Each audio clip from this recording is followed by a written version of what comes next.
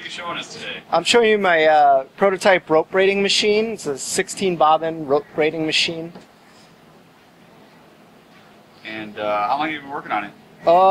I've probably got like 2 months into it, and probably 1 month of that is time that's been sitting on my workbench. So I understand it got TSA screened, but is it still functioning after coming Yeah, out of your... I think so. The tension, as long as we don't have any tangles, I think we're going to have some functionality here.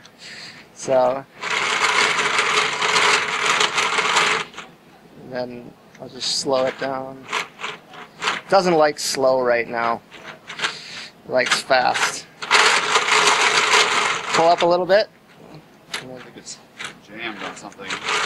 Oh, it might have hooked. Sometimes they hook. Need the right amount of tension on it.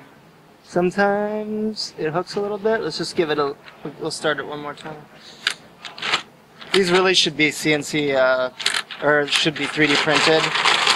Oh, there it goes. Now it's really flying out of there.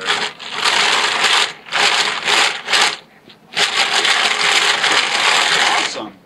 So And now, the mechanism, did you get it out of a book, out of a patent filing? Or I actually bought an old 1890s rope braiding machine from Axeman in Minneapolis, chance find, and I've had it for maybe 4 years, and thought, man, I have to do this. I have to, make one of these. So Yeah, and what's your plans for the project? I think I'm going to make a kit that people can try making their own rope for different purposes. It's 16 bobbins, so in theory we could get up to, like 3/8 of an inch rope. Awesome, man. Well, thanks so much for sharing with us today. All right, thank you.